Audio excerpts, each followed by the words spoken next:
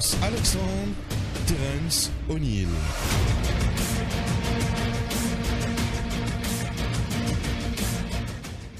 Auditrices, auditeurs, bon après-midi. Florence, bon après-midi. Bon après-midi, Terence. Bon après-midi à tous. Alors, pour soulager consommateurs, le gouvernement fin met une subvention 500 millions de roupies dans cette catégorie produits alimentaires qui couvert 243 marques. Est-ce que consommateur peut bénéficier de sa baisse-là? C'est question qui nous vous poser cet après-midi, Florence. Il y a beaucoup de consommateurs peut dire qui un nouveau prix pas affiché dans le supermarché et que la boutique alors qui baisse des prix dans cette catégorie produits tibizin justement en vigueur depuis lundi 12 juillet. Ça concerne du lait en poudre, fromage, sardines et saumon en boîte, grains secs, tomates en conserve, de l'huile et d'hiver qui ministère commerce peut faire pour qui ça mais appliqué comme à bizin. Entre-temps, commerçants, importateurs, distributeurs peut dire qu'ils sont dans le flou pour the déploie surtout l'absence de consultation et information le subside 500 millions de roupies. De ce côté, Terence Mauritius Revenue Authority peut dire qu'il ban modalité pour bientôt finaliser. Bien sûr, vous êtes capable d'appeler nous le 208 49 99 208 59 99, une émission qui est capable aussi suivre en live sur nos pages Facebook du Défi Média. Alors, Florence, qui fait nous bien avec une auditeur et une auditrice qui à 17h30, nous pouvons bien prendre la direction du Prime Minister's Office. Oui, pour suivre justement la conférence du National NCC. Avec nous en studio cet après-midi, le secrétaire général de l'ARCIM, Jean Chelum. Bon après-midi. Bon après-midi Florence, bon après-midi Terence et bon après-midi aux auditeurs, auditrices de Radio Plus. En tant que secrétaire général à l'ARCIM, Jean Chelum, est-ce qu'on constate une baisse des prix depuis lundi? Bon, le bon renseignement qui nous gagne, les pas paraître qui finit là, et dans certains prix fin baissé, pardon, et dans certains prix, l'eau certains articles, le petit survey qui nous fait paraît une baisse, mais c'est ça, il fait n'est pas vraiment représentatif, il fait un seul supermarché et qui paraît, mais il y a beaucoup de produits manqués. C'est une pénurie artificielle, ça? Oui, il est capable d'une pénurie artificielle et dans certains opérateurs économiques importateurs, tu prends contact avec nous, je ne vais pas mentionner les noms, qui nous disent nous comme ça, je peux gagner une difficulté parce que je suis supposé gagner un renseignement pour connaître comment il peut appliquer pour gagner d'autres remboursements. Ah ben, je ne peux pas connaître qui prix pour comment pour appliquer ça et comment pour gagner un remboursement. Alors, il y a certaines papiers, l'orgue de marchandises, il paraît. Bon, pour ça qui fait papier l'orgue de marchandises, c'est clair qu'il nous parle d'une pénurie. Quelque part, il y a une pénurie. Mais si on peut créer une pénurie artificiellement, on appelle ça holding. On appelle ça holding et c'est contraire à la loi. Et il y a une disposition légale pour capable de guetter. Nous trouvons qu'il est dans prend contravention parce qu'il est pris pas appliqué. Bon, il est clair, la question qui me pose moi et la réponse est la Gazette même finit de faire contravention, pourquoi 28 contraventions qui ne fait, ça veut dire, et nous connaissons aussi qu'il y a certains cas, malgré qu'il certains peut appliquer pour ça qu'il n'a gagné, qu'il d'autres cas passe le prix, l'autre pas capable. Il paraît qu'il y a un cafouillage. Vu qu'il y a dans sa conférence de presse à 17h30, vu qu'il fait cause la distribution, comment ça peut passer dans le pays, nous on écoute CEO de Agilis, Sharon Ramdeni, qui nous cause un petit peu plus tôt. Nous écoute ça son là. Ce sera juste après la pause. Après la pause, nous écoutons.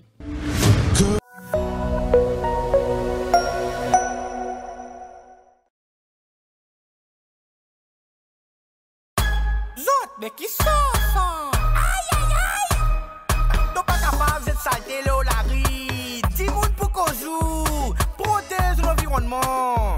Dénonce sa mocamouade. Aïe aïe aïe! Vous êtes salter l'eau la rue. 10 moun vous êtes salter l'eau terrain vague. De pour payer 3000 roupies la manne. 10 moun vous êtes salter dans le drain. 10 moun vous êtes salter dans la rivière. 10 moun vous êtes salter partout.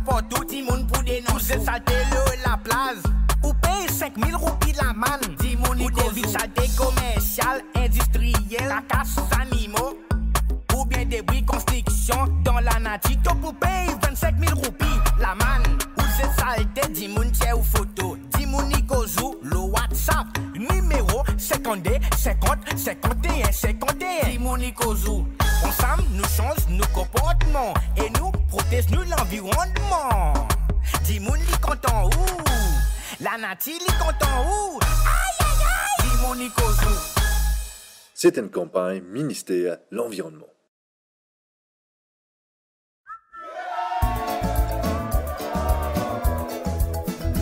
Ça fait longtemps que nous attendons ce retour à la liberté. Ce groupe petit en petit manqué. Quand nous est là, si que là, tout fait dans la soie.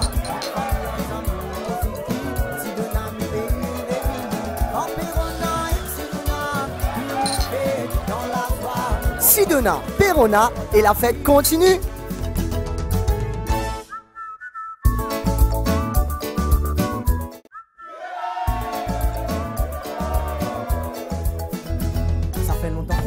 Ce retour à la liberté. Ce groupe petit en petit manqué. Quand nous est là, si que là, tout fait dans la soie. Si de là, nous pays en Perona, si de là, tout fait dans la soie. Sidona, Perona et la fête continue.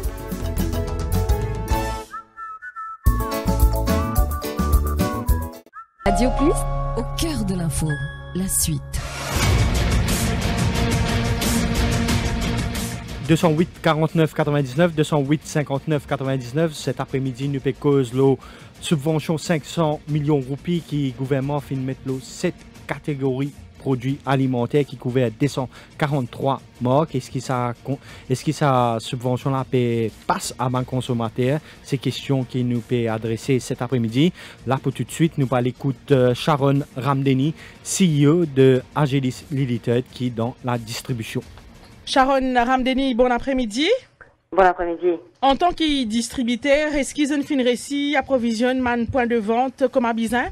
Bon, pas comment bizarre. Nous approvisionnons les points de vente dans la mesure du possible, mais comment on reconnaît, il y a une nouvelle mesure qui a été prise par le gouvernement, qui me trouve une excellente mesure pour compenser les consommateurs qui peuvent souffrir depuis un moment et leur perte de pouvoir d'achat. Mais c'est un flou total pour nous, les opérateurs, comment ça peut fonctionner. Et que c'est aussi un flou pour un supermarché, etc. Donc, il y a beaucoup de points de vente qui pas si réticents pour recevoir les livraisons. Même nous, c'était difficile pour nous pour connaître comment facturer, etc.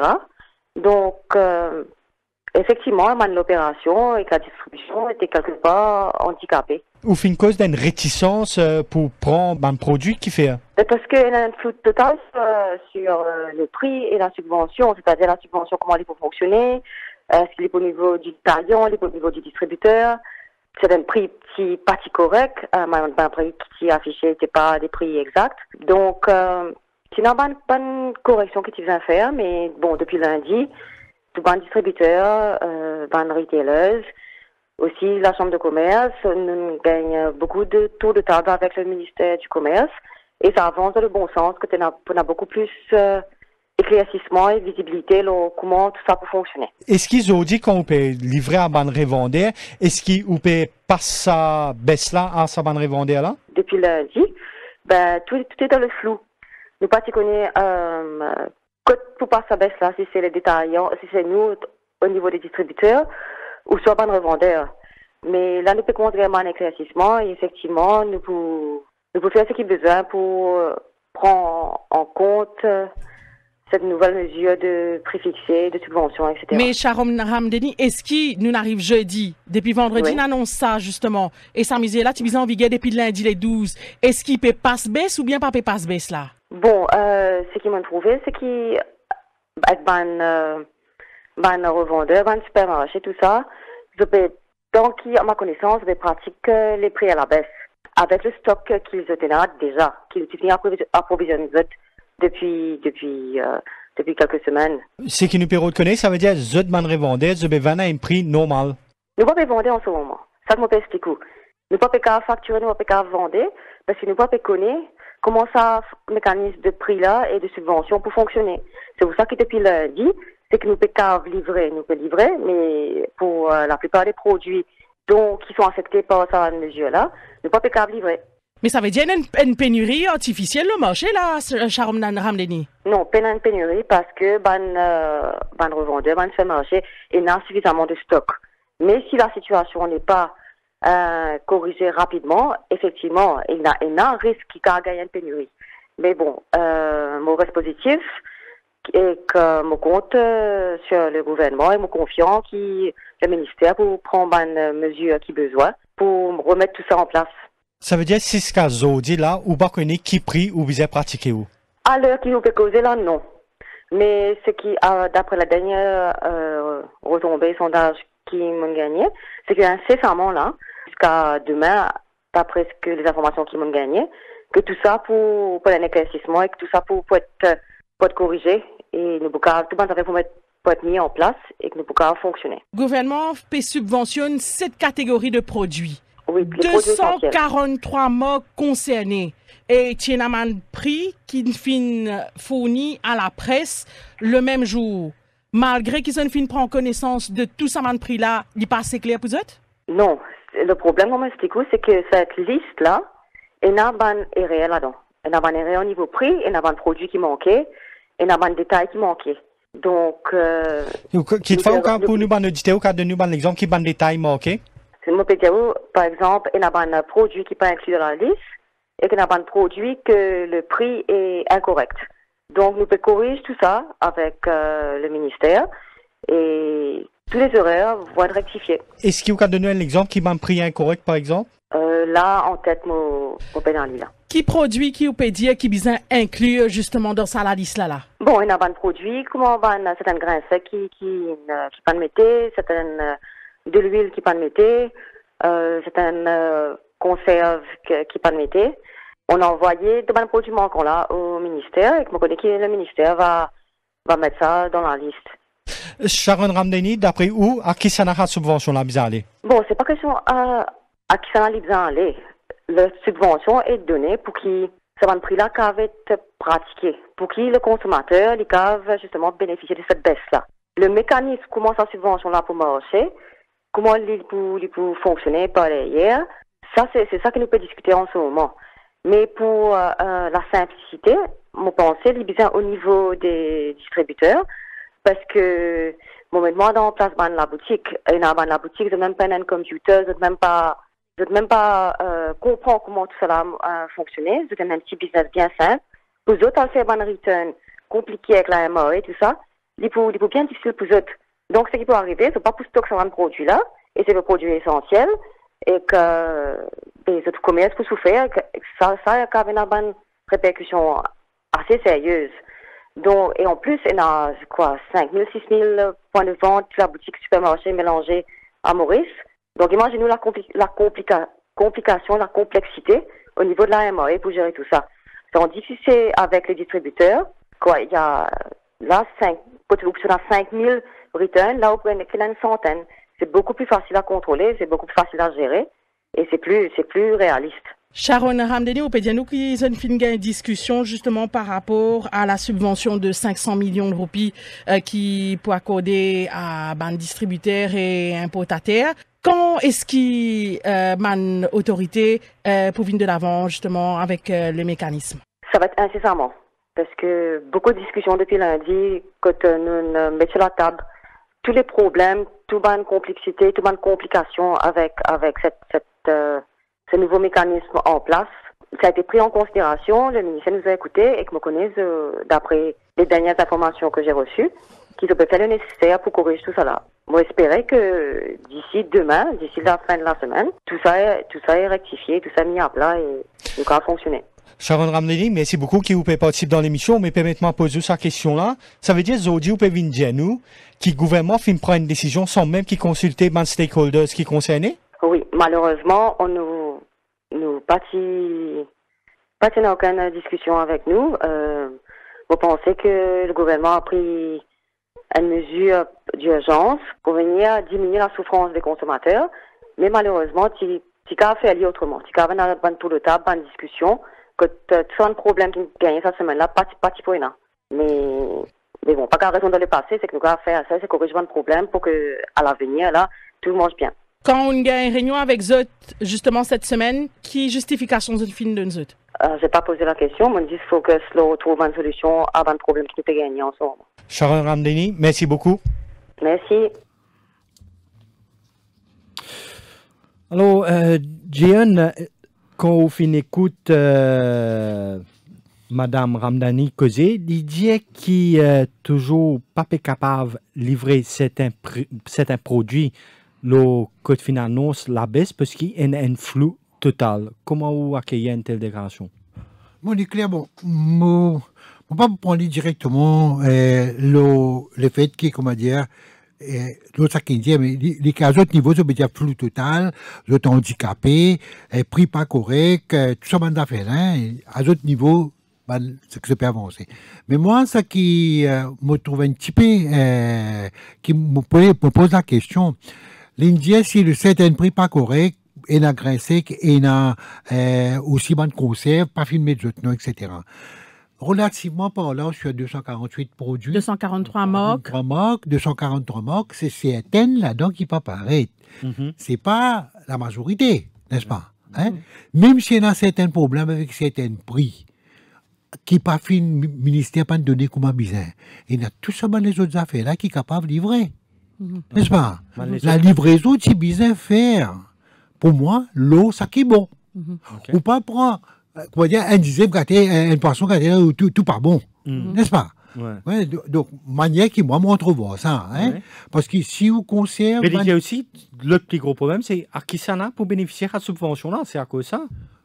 Mais la subvention, le gouvernement, enfin, en passant au terrain, c'est la première fois qu'on me trouve un contrôle prix, bien subventionné par le gouvernement. Dans les annales, moi, je peux défendre le consommateur depuis plus de temps, ça que je te fais, je te guette le marge et puis je t'annonce. Pourquoi ça qui est arrivé, le retour de subvention qui bénéficiait, ça qui est arrivé là, moi, c'est que l'un nous connaît, moi, je recevoir un call avec le ministre Calichon 3 jours avant que le Premier ministre annonce ça. Oui. Il peut dire, moi, je peux travailler l'autre, ça dans le ministère, et je peux annoncer un certain nombre bientôt pour le de direction contrôle prix. Et nous, tu peux faire une campagne bien avant ça, on connaît, je peux intervention et tout, à la radio, la CIM, tu peux faire ça. Donc, la ligne dit moi, ça, on peut attendre. Au fait, moi, je peux moi, je dis, les permissions, est-ce qu'ils sont capables d'annoncer à la presse? C'est moi qui paye un problème. C'est moi, après, moi, réfléchir, si moi l'annonce à la presse, capable d'un lobby qui pour travailler, pour connaître qui s'en a sur prix pour baisser, et il est là pour faire lobby auprès du gouvernement. Il y a beaucoup de lobby de ce pays-là. Donc, on vient. Ok, moi, pas dire non, il y a la presse. Mais il est là, le Premier ministre vient annoncer tout. Il rappelle-moi l'épisode de l'année dernière, Premier ministre, il y en a des qui sont très importants là-dedans comme ministre. Il y a un ministre commerce qui fait travail prix, guette contrôle, fait tout le côté technique travail, donc tu peux travailler pendant une époque. Après, il y a un ministre des Finances qui lit les pouguetés quand elle aurait besoin de rembourser puisqu'il y a une subvention gouvernementale, elle est là. Donc, vous avez une coordination qui finit faire, qui tout paraît après elle est là où on rentre, n'est-ce pas? Mon crois ça n'a pas fini de faire, le Premier ministre, il produit une galopée dans l'annoncer. À ce temps, nous peut gagner tout ça. Je crois que ça ne passe comme ça, moi. Parce que nous peut gagner tout ça, cafouillage, qui nous peut gagner là. Au-delà de cafouillage, maintenant, il y a le fait qui est ça. Et dans le fait, surtout, le risque d'une pénurie artificielle, il est bien réel. Et c'est encore une fois, c'est les consommateurs qui peuvent payer les pots cassés. Moi, c'est arrivé l'année dernière, il a été annoncé qu'il nous peut faire tout le supermarché avec tout le la boutique. Parce que tu trouves certaines gens qui ne pas respecter la distanciation physique là-bas, de côté, alors ils font tout. Et il y a des gens qui tu peux travailler tous les jours, tu peux travailler la semaine, parce qu'ils réussissent à faire panic buying. Ne pas qu'à faire panic buying, mais là, l'argent pour faire panic buying. OK? Là, lendemain, le ministre des Finances vient annoncer pour donner food pack. Si tu coordines ça bien, les salles, comment c'est bizarre. Pas si bizarre, elle peut dépenser l'argent en plus. Mais là aussi, rappelle-moi ça qu'a fouillé l'année dernière, là. Une galopée pour annoncer. Qu'est-ce que ça? Qui peut faire prix baisser, des mondes qui l'assimilent faire, c'est quelque chose qui est bon pour faire prix baisser. C'est moi, je dis encore une fois. Moi, je crois qu'ils peuvent faire dire à travers un pourcentage qui se donnait de profit maximum. OK? Pourquoi l'autre affaire, markup là, l'autre affaire qui est aussi important, qui me croit, plusieurs fois demandé, NPCC, National Price Consultative Council, et il y a plusieurs affaires qui nous prennent là-dedans, et vous allez reconnaître qu'il y en a qui d'autres qui nous ont amenés au sein de sa comité-là, qui prend en considération, il fait l'étude et tout. Et puis, pourquoi ça, il y a un représentant de la chambre de commerce, il y a un représentant consommateur, et il y a un représentant les autres commerçants au gouvernement. Nous sommes capables, au sein de sa comité-là, lui-même, nous avons ça, c'est une difficulté. Faire-nous, si on a pour faire ça, nous pouvons venir avec quelques affaires, mais il finit après, les autres mettre un mécanisme du bout de faire travail, faire bouger vite, et l'estime aussi. Mais moi, c'est sa coordination-là qui me manquait. Même sans cela, il y a l'empressement pour annoncer quelque chose, et pourquoi aussi. Moi, je suis persuadé, et d'ailleurs, les premiers ministres, sur l'annonce, pourquoi qui était, car il annonce ça, car il a fait qui annonce. Nous, tu peux annoncer qu'il peut y avoir une manifestation. Oui. Tu fais un front. Nous avons annoncé la veille qu'il peut y avoir une manifestation, l'eau, l'essence, qui, diesel, peut prendre des roupies l'eau diesel, des roupies l'eau l'essence, pour acheter vaccins, alors qu'il y a une augmentation du budget du ministère de la Santé de 12 milliards à 14,5 milliards. Il y a 2,5 milliards de roupies en plus. C'est mon voiture là, ban client. Qui peut acheter l'essence et diesel pour aller acheter vaccin. Mais vaccin chose que je t'achète, vaccin l'influenza. En qui l'argent? Parce que de l'argent, budget ministère de la Santé même.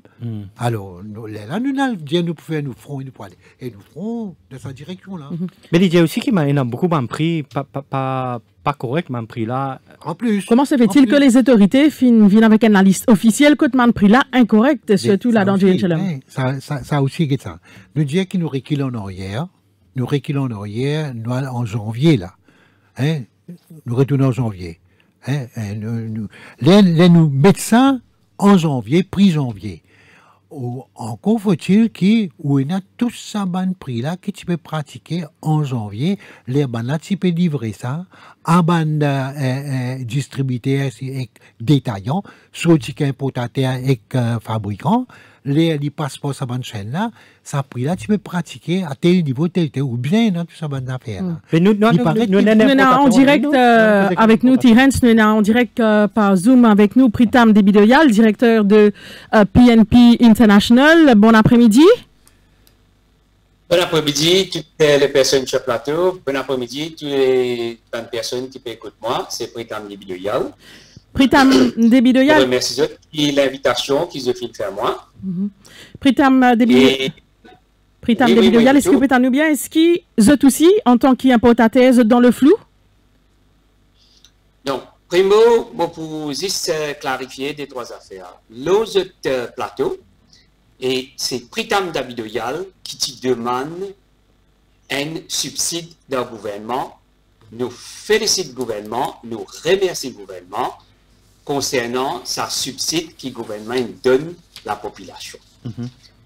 Deuxième affaire qui nous a pour clarifier, pourquoi dans notre plateau étudiants et qui m'ont l'opinion, une fixation de prix. Je dis, mon position des autres affaires, c'est une fixation de prix, c'est que le gouvernement, la façon qu'il vient de faire, il n'est pas dans le sens qui nous connaît comment fixation de prix fait dérouler, comment exister dans le passé. Fixation de prix, ou prend ou bilan d'inventaire. Pritam Debidoyal, nous pouvons interrompre certainement, nous pour retrouver dans quelques instants, ce sera après la conférence du NCC, donc qu'on va...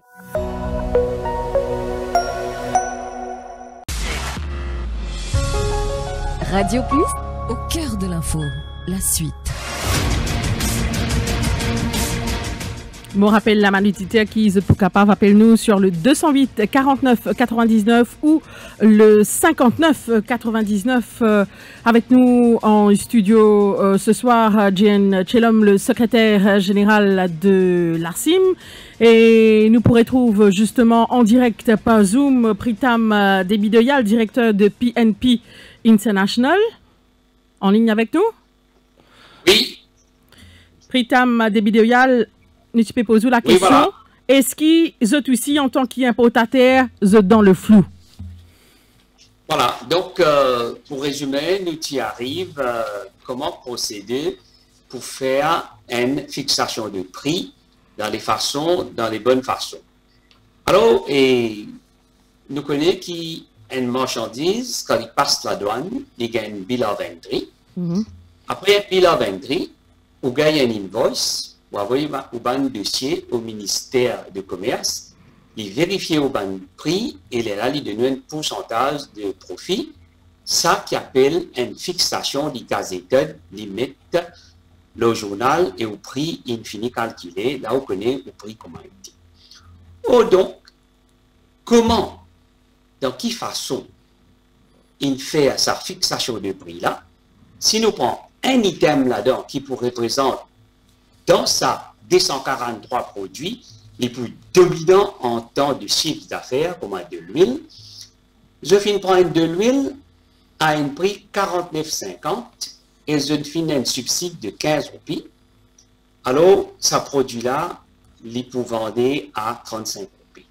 Si nous guettons ce produit-là comparativement avec un autre produit de l'huile qui sont dans le même pays, nous trouvons que ça de l'huile-là, ce prix, il est pour 70 roupies, il peut vendre à 55 roupies 50. Oh, donc là, nous trouvons un montant de environ approximativement 40% de variation. C'est, dis-moi, le peuple peut demander, mais qu'arrive? Quelle qualité de différence, quelle qualité mathématique qui existe, in faire cette qualité de calculation-là? Nous avons un deuxième produit dans la liste là, quand tu dis fixation de prix, comme un grain sec. Nous trouvons le produit grain sec qui est 11 roupies, et nous trouvons le produit grain sec qui est 25 roupies. Et là aussi, nous trouvons une différence de 70% comparativement avec sa prix qui est officiel en des produits même pays, même origine. Alors, la façon qu'ils savent faire, c'est une cause dans qui flou ça rentré. Oui. Il crée une situation où il y a 6 mois, les temps pour gérer et que ça va un prix qui peut aller là. Imaginons de l'or qui peut payer fixe, frais qui peut monter, ou cost il finit monter partout. Comment on sustain 6 mois pour tenir ça prix qui est fixé là? Ça, il peut commencer. Beaucoup de gens pour commencer à penser pour dire comment je peux tenir dans 6 mois de connecter là. C'est très très difficile la situation. Et maintenant, quand nous regardons un prix qui est fixé c'est un produit, nous pouvons trouver qu'il prend un retail selling price, il donne des roupies subsides, qui veut dire ou pas pour trouver promotion price, comment nous dire, pour la guerre des prix. Pas pour la guerre des prix, parce que pendant la compétition, on fixe un prix, on prend retail selling price. Ça qui veut bien qu'on prend retail selling price, qui est bien cher, il donne des roupies, un subside, et produit là, il est pour plus cher, et consommateur pour payer là-dedans. Cette situation-là, elle est assez compliquée pour gérer. Maintenant, monsieur, des vidéos, est-ce qui vous peut dire qui consommateur pour payer, ou capable de plus clair, parce qu'il peut servir en termes techniques. Oui. Ou prend un retail selling price, un produit par exemple. Nous cause lentilles. Nous cause lentilles, et vous prenez ce produit-là, et vous trouvez encore les 30 roupies sur retail selling price, vous donnez des roupies, comme subside, et maintenant, on est plutôt promotion. Quand tu promotion, produit-là, ce n'est pas 26 roupies, 24 roupies. On va plutôt promotion là, on vous trouve fixed price, mais quand consommateur là, soit gagnant. Perdant. Alors, dans beaucoup d'analyses, quand on peut analyser, vous trouvez, quand il y a un retail selling price, c'est consommateur qui vous perd. Venant sur la base, la façon qui s'est fixée, pas de consultatif, comment pour fixer ça? C'est la raison-là qui me dit consommateur. Prétendre des vidéos, nous avons un challenge sur le plateau qui souhaite poser une question. Oui. Ça qui, moi, je comprends, là, nous dire qu'il y a une promotion. Tous les fins du mois, nous trouvons grande promotion annoncée. Et je dis, tu peux vendre tel prix X, après Y ton prix. Disons, je peux dire, tu peux vendre 40 roupies, divine 35 roupies, disons. Ah ben, la question qui nous posait, si vous êtes capable de baisser, vous êtes toujours peut faire profit. Et vous avez une grande marge qui vous êtes baissé, les autres faire promotion. Les autres toujours, les prix là peuvent vendre. Je ne peux pas vendre à la perte, je peux vendre toujours avec profit. À ce terme, ça, on peut dire 4 roupies différents, c'est là qu'on fait promotion. Là, je dis qu'ils peuvent donner des roupies, hein, subvention. Mais toujours, le ban prix qu'ils peuvent annoncer, si je peux baisser la promotion, je peux baisser par 4 roupies. Oui. Je peux baisser par 4 roupies, je peux dire. Ça veut dire que je suis capable de toujours faire profit, et ça des roupies qui peuvent annoncer là. Prix qui nous paye, prix qui nous mette, ça veut dire que tu seras baissé par 6 roupies. Non, ce que M. Djalan peut dire, alors quand le gouvernement il donne un prix fixé, Astéa rentre dans sa prix fixé là, réal fait une compétition entre supermarchés, baisse prix là encore. Oui. Ça qu'il peut dire. Oui. Mais comment un commerçant qui dit déjà un prix fixé qui le gouvernement donne, il peut descendre 4 prix encore. Mais ça même que vous dites, Mon question. Faire promotion, faire promotion le prix fixé, ça que peut dire, on comprend ça, qui peut dire, peut donner 10 des roupies, qui se peut donner comme subside, n'est-ce pas? Mais moi, question qui m'a posée, pendant des années, ça finale comme ça. On trouve au cours du mois, pas avant la fin du mois, on trouve un prix qui peut pratiquer. Après la fin du mois, on trouve supposé 20 roupies, 30, 40, 50 roupies, une sortie dans le produit. N'est-ce pas? Qui veut dire, même les peut baisser autant, il peut toujours faire profit. Il peut faire un profit, ou pas pour vendre à la perte, ou pour vendre toujours au profit. Là, c'est l'argument qui peut avancer, si ça des roupies. Nous peut dire des roupies, ça des roupies qui peut donner là. Nous peut cause, renseignement qui se fait d'un ministère. Si je ne donne renseignement, c'est fini là, sa consultation là, je ne sais pas si c'est pas fini là ou non. Si fini là, ça, c'est qu'ils peut retourner un prix de janvier 2020, alors que depuis des années, quand les types peuvent contrôler, je peux faire profit qu'ils ont les parce qu'ils n'ont pas contrôler. Je peux faire un grand profit. Là, je peux jouer les affaires, des roupies subventions là, tout seul, pour dire qu'il n'y a pas pour une promotion. Ça, mon argument. Voilà qui veut dire aux consommateurs, pour se perdre, laisse le marché libre, que tout le monde la guerre des prix. Ils ont dit que vous consommateurs pour se perdre. Ou pour peut-être tout le temps, vous ne pas répondre à mes questions seulement. Je des vidéos, vous ne pas répondre à une question. C'est-à-dire, mon question est, laisse à grande baisse de prix qu'ils peut faire pendant des années. Là où peut faire promotion. Qui peut baisser par 6 roupies, par 20 roupies, pas 10 graisses que nous pouvons causer là, les autres produits. Grand baisse ou peut baisser. Là où faire ça baisse là, je peux pratiquer ça baisse là, je peux pratiquer ça baisse là, avec un profit. Oui ou non? Monsieur Djalan Tchelem, non, est-ce que non, permettez-moi de demander ça. Est-ce qu'il baisse là pour faire le profit ou bien la perte? Non, très apprécié sa question que vous pouvez poser. Moi, pas 10 produits de base. Voilà. Je fais vous connaître et Zodi, Maurice, nous avons une affaire qui jamais personne ne touche, ni vous-même, je ne sais pas si vous connaissez, qui s'appelle IPO. C'est profit. Profit, IPO. Expliquez-vous, M. Naden, jamais on touche ce problème-là. IPO. Ah non, moi, tout ça, excuse-moi, mon corrigeau. Moi, tout ça. Pour tout profit kilo, 100%, 80%, alors, dis-moi, ben, gros, l'armée, je suis capable de jouer sa profit qui vous peut dire, gros profit qui vous peut dire là, je suis capable de jouer là, parce que je vais faire 100%. Faut dire ça casser, payer consommateur, il peut sortir 10 000 roupies, sur power quand il y a acheté, il peut venir 4 à 5 000 roupies. Mais jamais on vient, on la guerre pour consommateur, le IPO, jamais on fait ça. Et ça, il y a une étude qui finit de faire. Et l'identité, bizarre sorti, bizarre casser ça la loi là, pour consommateurs soit gagnants. Monsieur Debideur, explique-nous c'est quoi le IPO et IPO pour nous ban auditeurs, s'il vous plaît. Voilà, monsieur Kayan Telen qui vient étudier ça, Zabening comme ça, Lili Buzek. Allez, explique-moi Monsieur Debideur, l'une des affaires très importantes avec si casse ça IPO là, ou pensez panier de la ménagère pour drastiquement baisser. Voilà. Oui. Explique-nous justement c'est quoi ça. Vous expliquez si monsieur Kayan Telen pas capable d'expliquer ça.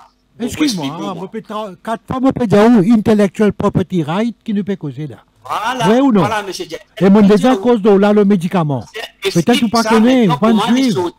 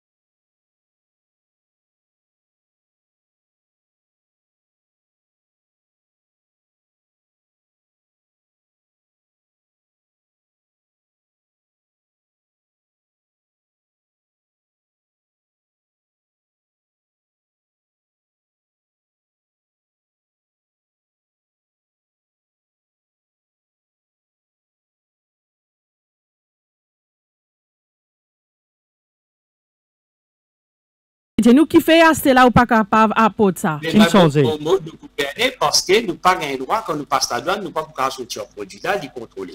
Non, avant tu peux réussir à mener qui la loi est passée qu'ils ont dit dans la banque patiena ça ban registration IPO là où tu capable amener. Le gouvernement oui passe la loi quand il finit d'introduire ces affaires IPO là et ça IPO là, il protège un certain nombre de compagnies qui permettent juste sa bonne compagnie là pour importer sa bonne produit là. Si un autre importateur parallèlement, il peut envie importer ça, nous gagnons ça le médicament par exemple, il a envie importer ça, il besoin gagne permission sa compagnie là. À ce moment, je suis début de yal peut dire, moi, j'ai un importateur qui me dit, moi, je suis étonnant qui parle de nous, qui, pour dire ça, mon importateur me dit, moi, il y a un produit que tu peux importer, tu peux vendre à 57 roupies bouteille Maurice, là, il rentre là-dedans, il importer, les produits là, il vient risquer 27 roupies bouteille, il est capable de vendre. C'est vraiment d'accord entièrement, c'est le gouvernement et une grosse compagnie qui fait ajoute derrière tout ça, pression lobby qui ne fait pas ça la loi là, qui avantage. Aujourd'hui, vous pouvez dire le plateau Radio Plus là, qui au fait c'est un changement légal qui pourrait voir, vous l'avez dans Maurice? Oui. Si on met un changement légal là, il y a un rapport qui ne fait pas, ne pas payer cause produits pharmaceutiques aujourd'hui, peut-être, mais si faut produits pharmaceutiques, il y a certaines grandes compagnies, eux-mêmes, eux gagnent monopole. Il n'y a pas de meilleur chose d'un monopole là. Je ne réussis casse les reins un certain nombre de bandes parallèles importeuses parce qu'ils eux-mêmes gagnent pas. Mais ça, je mets le prix qu'ils ont les. Même il y a un maximum de cap. C'est eux qui sont capables d'amener ça, plus qu'ils vendent des autres.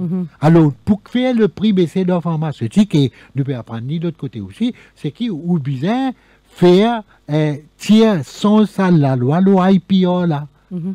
Mais la frayeur, quoi, il y a une grande compagnie qui fait boisson gazeuse Maurice.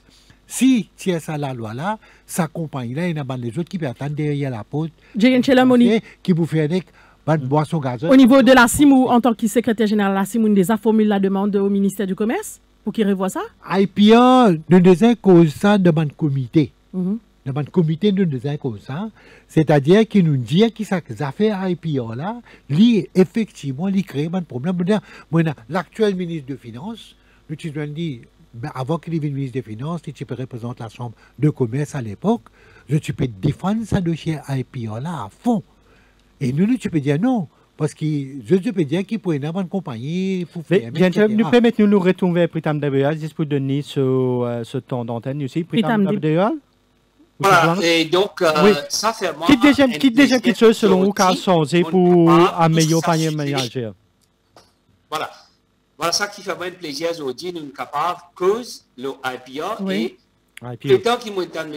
Djalem causer dans toute ma émission, ça veut tout dire pour ça à fond, comme moi aujourd'hui, me dire, à nous l'idée, comme moi me dire, nous mettre subside, le gouvernement écoute nous, aujourd'hui me dire, IPR, it's an all archaïque, vis-à-vis nouveau, public peut souffrir, changer le système, à cause d'IPR, guetter comment nous tous autres gagnons là-dedans. Et moi, je finis d'expliquer comment nous autres gagnons. Et moi, j'espérais, M. Djalem, il continue sur la lutte. Moi, je dis avec beaucoup, il peut arriver loin, il continue la lutte. Donne-moi un renseignement, M. Débidoyal, pour penser encore. Pritam Débidoyal, un peu plus bonheur, nous t'y récit entretenir nous avec le vice-président de la Shop Owners Association. Il peut déplorer qui, justement, man importateur, peut livrer marchandises, plicher, qui prix qui ministère fin publié. Comment on explique ça? Donc voilà, c'est un importateur, il pas n'arrive à un moment, il pas connaît qui il peut faire. Quand il peut gagner ce remboursement, qui peut arriver, et sur une analyse de 243 items qu'il a dedans, par exemple, dans de l'huile, il y a plusieurs morts, sur de l'huile peine rentre dedans, comment il peut livrer? Il pas connaît qui il peut faire. À ce terme, tout le monde dit, peut faire un autre, mais comment vous bien faire? Et on n'est pas capable de livrer les autres en place, de dire, si je livre, quand je peux gagner le casque, quand je peux gagner le téléphone, là, comme ça, la situation est comme ça. Mais même dans mon cas, je finis d'écrire le ministère, mais nous pas même gagné une lettre qui dit, OK, acknowledge the receipt, et nous pouvons nous payer qu'une de la matière sur YesD. Une précision, le flou. Oui, une précision avec vous, surtout Pritam Débidoyal, une fine cause, donc au début de votre intervention, de l'item de l'huile. Ça, item de l'huile qu'on cite nous là, est-ce que le record, c'est récent ou bien c'est un ancien record, ça? Donc, voilà, donc, on est dans sa 243 items là, et de l'huile, si vous pouvez le chiffre d'affaires, il y a pour faire presque majorité dans sa somme qui le gouvernement peut donner subside là. Et nous trouvons que le gouvernement, il prend une dernière marchandise qui rentre de pays en 2019. Oui. Il a fait une référence de l'huile à un prix en 2019 pour venir mettre un prix fixé pour dire au public qui voilà de l'huile pour 35 roupies. Et l'autre côté, nous trouvons de l'huile qui pour vendre 70 roupies. Cette disparité-là, mais comment capable de faire des affaires comme ça de nos jours avec la technologie qui nous est là? C'est un mistake comme ça, moi, ça un mistake, et soit je viens, je te expliquer comment je te fais ça. Si je te les vends de l'huile 35 roupies, je trouvais livré. Ça veut dire que de l'huile là, il arrête d'importer depuis ça? C'est-à-dire les produits là, ils ne rentrent dans le pays, ça produit là, ils ont arrêté depuis ça. Et là, moi, la liste qui me peut trouver là, moi, je trouve qu'il y a un de l'huile qui peut causer. Ce sera surtout après la pause. Nous écoutons une page publicitaire ensemble et nous reprenons juste après. Cœur de l'info. Cœur de l'info. La suite dans quelques minutes.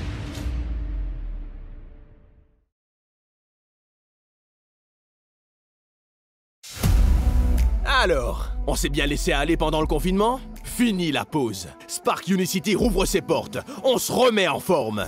Spark, the #1 sports destination of the West. Piscine, gym, tennis, basketball, football et plus encore. Entraînez-vous dans un cadre unique et premium avec nos coachs experts. Et après une activité intense, relaxez-vous au Clubhouse. Rejoignez le centre sportif le plus complet de l'Ouest. Du 11 au 18 juillet, moins 30% sur le membership et l'adhésion est gratuite pour les nouveaux membres. Conditions applicables. Plus d'infos sur le 401 66 11.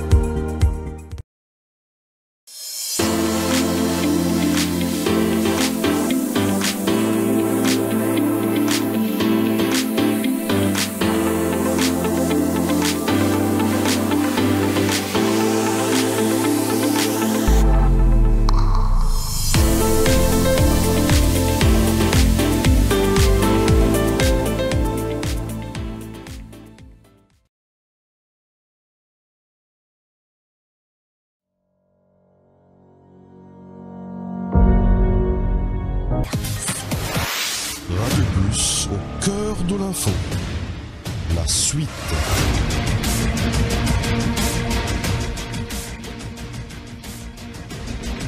Alors, c'est une cause la subvention qui le gouvernement fin donner, 500 millions de roupies, qui fin mettre cette catégorie produits alimentaires qui couvert 243 marques. Est-ce que les consommateurs peuvent bénéficier ça, c'est une question qui nous peut poser cet après-midi.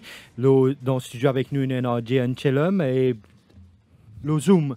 Nous tiens pritam débit. Et là, nous pouvons aussi ajouter au débat le secrétaire permanent du ministère du Commerce, Jaganathan Rengen. Jaganathan Rengen. Bon après-midi. Bon après-midi, Terence. Bon après-midi, Florence. Bon invité et bon auditeur. Merci que vous pouvez participer à ce débat-là. Jaganathan Rengen, est-ce que le ministère a fin faire une étude scientifique avant qu'ils subventionnent justement cette catégorie de produits? Très certainement. Et moi, j'ai envie de saisir l'occasion pour dire, comme on est un intervenant et un invité avant de dire que c'est une décision qui nous fait avec précipitation, voilà, un peu à la va-vite, qui n'a pas fini la consultation. Je récuse tout ça là et je maintenir qui nous fait l'étude approfondie dans plusieurs cas. Je suis capable de mentionner qui nous peut suivre l'évolution de prix dans le détail, dans le retail, depuis janvier de l'année dernière, janvier 2020, quarter to quarter, dans certaines classes, mois au mois, nous étudions l'évolution des prix dans le commerce. Avec ça, nous finissons également étudier toute bonne influence externe qui est dans le prix, c'est-à-dire l'appréciation du dollar, mais pas seulement du dollar, également toutes les autres trading currencies major, ça veut dire la livre sterling, l'euro, le dollar australien. Nous suivons l'évolution de comment les autres peuvent apprécier et comment, en conséquence, la roupie mauricienne peut déprécier. Nous finissons faire une étude, c'est une équipe d'économistes qui fait une étude, nous produisons un rapport au mois de septembre de l'année dernière. Ce rapport-là finit réactualisé en décembre de l'année dernière, et ce rapport-là même là, qui permet nous aujourd'hui de venir avec sa bonne mesure qui nous finit prendre là. Ce n'est pas une décision irréfléchie, ce n'est pas une décision qui, comme certains peuvent dire, qui pense qu'il y a une pression populaire, qui tient une menace de descendre dans la rue, tout ça là. Oui. L'État, le gouvernement, pas travaille comme ça. Chacun fait ce travail. Nous comprenons. Monsieur Rengen, nous comprenons au point de vue.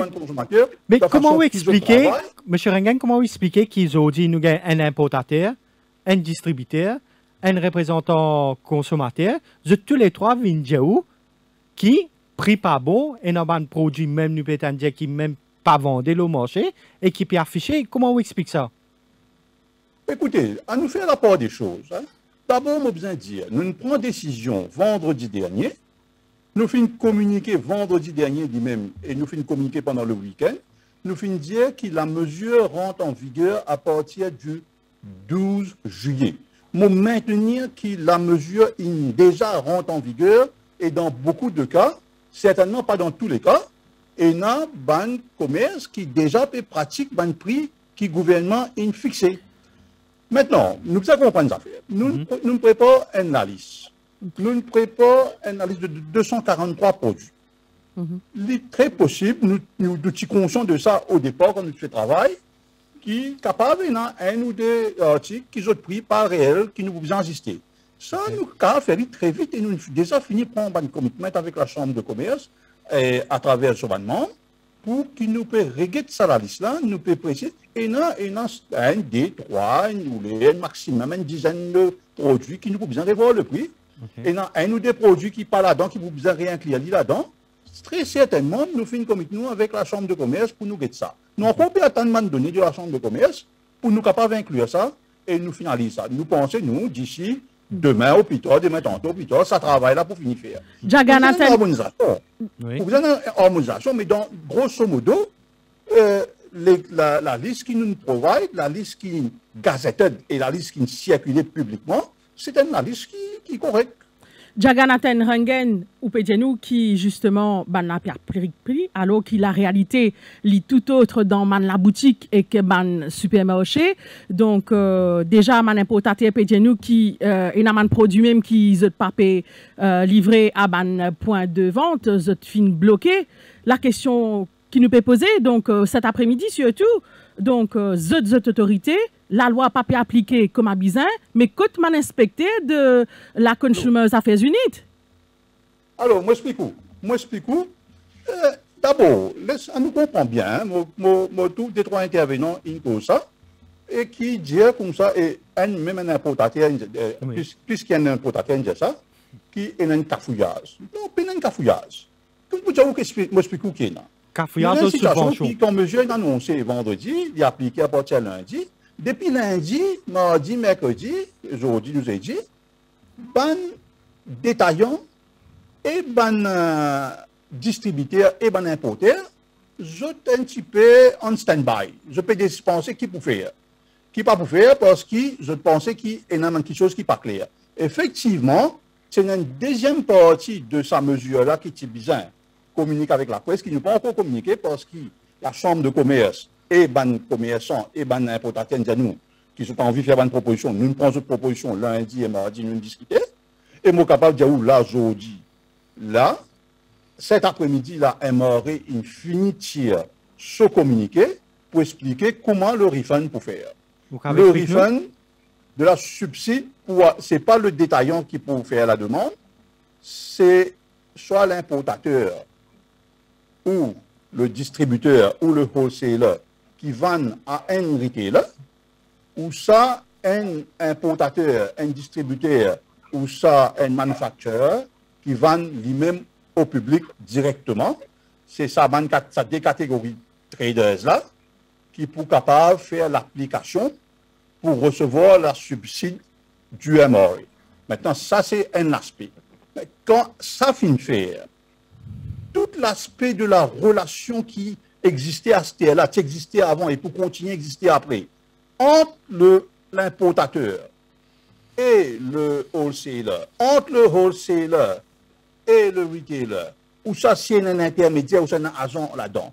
Toute la relation et tout le contractual deals et le commercial agreement, il pour rester, c'est les affaires qu'il besoin prendre en considération. Il prend en considération qui, au final, dans les points de vente, ça produit-là, besoin vendre ça prix-là, et en retour, on a recevoir un subside de la part de l'État pour compenser pour le manque à gagner par. Monsieur Rangen, permettez, restez en ligne. Nous écoutons un professionnel du secteur, Pritam Debidoyal. Nous écoutons sa réaction par rapport à ce qui nous fait annoncer comment subside pour être payé. Pritam Debidoyal. Voilà, donc, oui. c'est que nous comprenons, et maintenant, c'est un importateur ou un wholesaler. Distributeur. Il fait sur la vente à une chaîne. Oui. Et donc, il peut facturer et c'est lui-même qui peut gagner ce remboursement à la MRA et le prix, il peut vendre à ce que le gouvernement il fixé. Et pour ça, prix qui est fixé là, ça prix là qui vous vendez sur le marché. Oui. Bon, le système, il paraît bien pratique parce que maintenant, tout le monde connaît, quand je parle de casse, c'est l'importateur ou le seller qui peut gagner. Retailer, il peut faire ce travail et il peut vendre ce produit. C'est maintenant qu'il nous peut rentrer au courant de ma situation. Et à partir de maintenant, on va communiquer là pour vidéos et là, la machinerie là pour déclencher et le système va fonctionner. Et c'est une bonne mesure, c'est une bonne décision. Je suis capable d'ajouter également si oui, certainement, M. Rangen. Disait ou pas? Je suis capable d'ajouter également, Terence, qui le système qui nous met en place et le communiqué de MRF fait foi à ça. Oui. Pour comprendre sa espèce de cafouillage qui se peut causer pour cette semaine-ci. Oui. Nous prenons en considération également, au moment qui nous peut faire ça, le stock qui l'applicant qui est là au 12 juillet. Oui. Ça aussi pour prendre en considération. Ça stock qui est là au 12 juillet là, ça aussi pour prendre en considération dans le mécanisme de paiement de la subvention. Yann Chelem? Moi, il y a des affaires qui m'ont envie de dire qui Parce qu'à l'occasion, pose la question à M. Debidoyal. Oui. Et mon commentaire, c'est-à-dire que tu as gagné ça avec Mme Ramdoni avant, Oui. et en même temps que je dis qu'il y a certains produits qui, je ne pas connais, peine à prix et comment dire, certaines banques. Moi, tu fais un commentaire pour dire comme ça, pas à cause des droits qui vous bloquent tout, n'est-ce pas? Hein? Oui, mais là, suite à l'annonce, M. Mais tout ça là fait, même M. Debidoyal aussi, il dit, comment dire, je t'ai certaines questions, je ne peux pas comprendre. Encore une fois, Maurice dit encore, question que tu poses, à cause des droits, problème qui est là, ou bloque tout, ou machinerie, pour ou continuer à livrer. Ça, c'était une question. Hein? Oui, ça, pas si bizarre à faire. Cette livraison, tu bizarre continuer. Mais au-delà de ça, livrer aussi, est-ce que tu peux servir ça comme une mesure pour une pression, une autre pression que tu peux faire, ou bien aussi parce que vraiment, et moi, tu fais ça commentaire aussi, vraiment, je ne sais pas connaître qui peut arriver. Et tu peux annoncer ça tellement vite, et puis on annonce un vendredi pour dire qu'on t'en vidéo. C'est malheureusement pour rentrer. Monsieur Rengen, vous sentez ça comme impression? Pardon? Vous sentez ça comme impression, comment dire, tu peux dire, est-ce qu'il y a un importateur et un distributeur qui mettent une pression aux autres? Non, on a déjà dit ça à l'antenne quelques minutes plus tôt. C'est-à-dire que nous comprenons bien, l'État, le gouvernement, les ministères, jamais pas travaillent sous pression. Si mais est-ce qu'ils ont suffisamment le temps pour préparer la liste là, Jagannathan Rengen, ils ont suffisamment le temps pour préparer ça la liste là? Ben, comment on dit, nous pouvons travailler là depuis septembre de l'année dernière. Oui, sauf que M. Debidoyal. Nous pouvons guetter l'évolution du prix. Monsieur Il est vrai qu'il maintenant que le gouvernement, non, permettez-moi de dire ça, il est vrai qu'il maintenant que le gouvernement, il y a une mesure sans précédent, une enveloppe de 500 millions pour qu'on pense le pouvoir d'achat. Importateur. Et pour donner consommateur pouvoir d'achat. Maintenant, tout le monde a envie d'une paternité de ça, tout le monde a envie d'un petit mérite là-dedans, tout le monde a envie de venir là pour dire c'est nous qui proposons ça, c'est nous qui faisons ça. En fait, nous à l'écoute de tout le monde. Moi, je vais dire aujourd'hui, quand je dis après une consultation, il y a plusieurs lettres qui la signent à nous, il y a plusieurs lettres qui M. Saïd dit à nous, il y a plusieurs lettres qui Consumer Association dit à nous. Et tout ça, dans lettres là, nous prenons en considération, nous filtrons les autres, nous avons tout un truc de monde qui dit là-dedans, et nous mettons en vigueur. Aujourd'hui, nous devons comprendre les affaires. Et moi, je vais dire ça, parce que j'ai l'impression que la première fois, le gouvernement, il vient avec une mesure comme ça, la première fois, le gouvernement peut donner un subside. Mais il faut monter rappeler aux autres qui nous donnent subside, l'eau dirait 343 millions de par an. Nous donnons subside, l'eau, la farine, 1,4 milliard.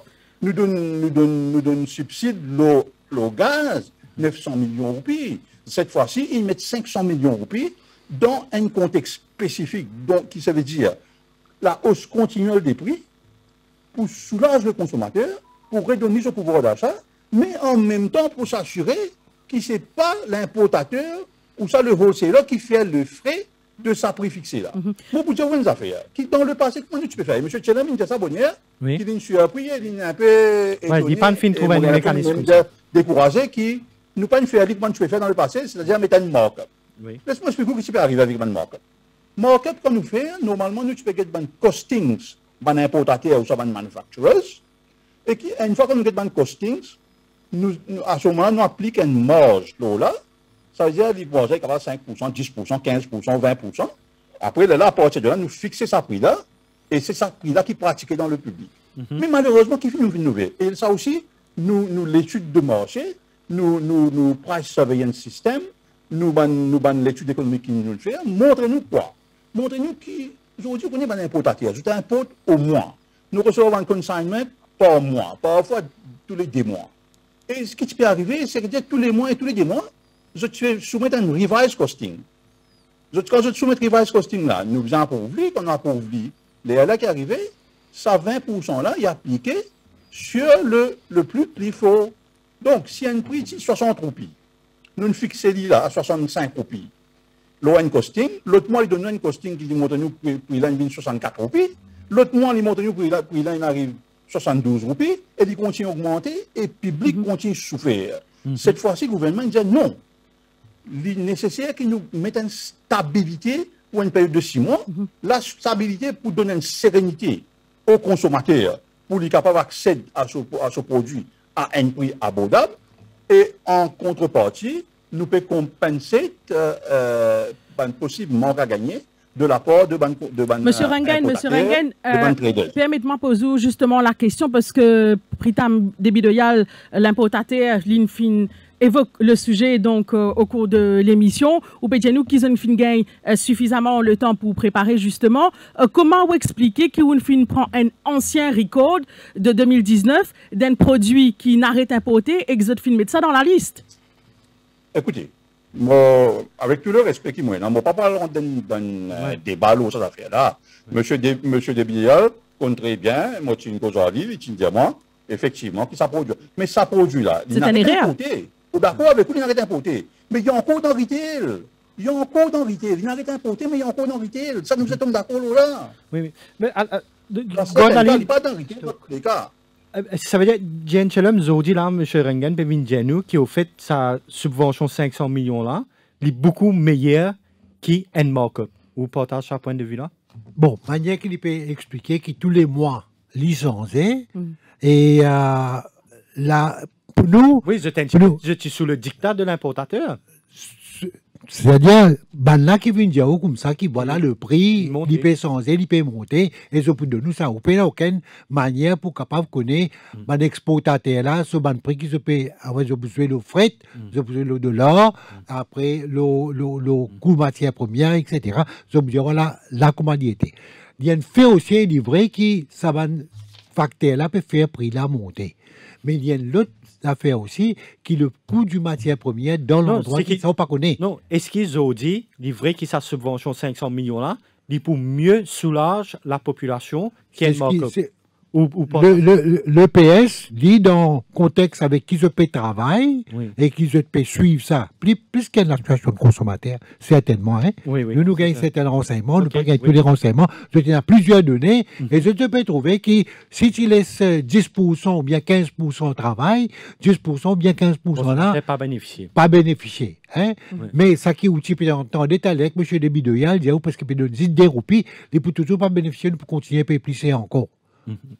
Ban consommateur pour payer. J'ai envie de très bon dialogue là. Entendre ce que M. Debidoyal vous dire, nous appréhendons qu'il est possiblement capable de venir dans cette situation-là, mais nous besoin dire, et nous finissons la Chambre de commerce et tout l'association de détaillants, qui les promotion, besoin continuer.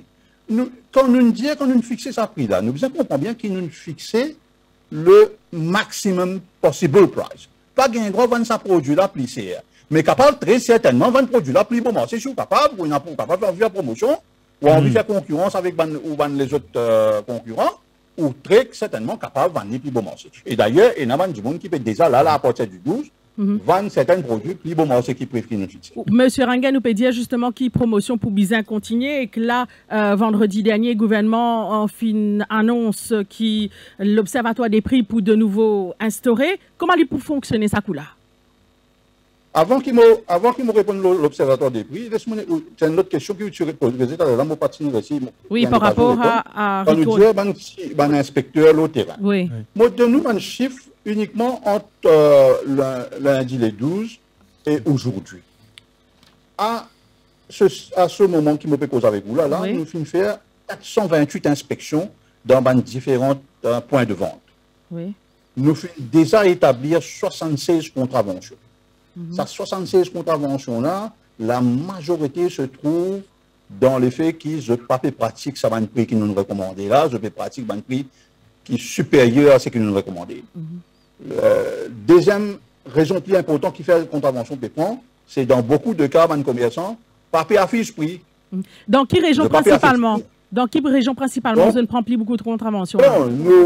Nous déployons nos services sur l'ensemble de l'île. Combien d'officiers ont été dans Consumer Affairs Unit? Pardon? Combien d'officiers sont dans Consumer Affairs Unit? Une trentaine d'officiers dans le... Trentaine, c'est suffisant pour couvrir à travers l'île? Mon intérêt pour nous, qui pendant le confinement, pendant les 2 confinements, mon intérêt pour nous, qui entre juin de l'année dernière et juillet de cette année, c'est-à-dire une année, nous finissons faire plus que 18 000 inspections de trade premises. Et nous finissons plus que 3300 contraventions.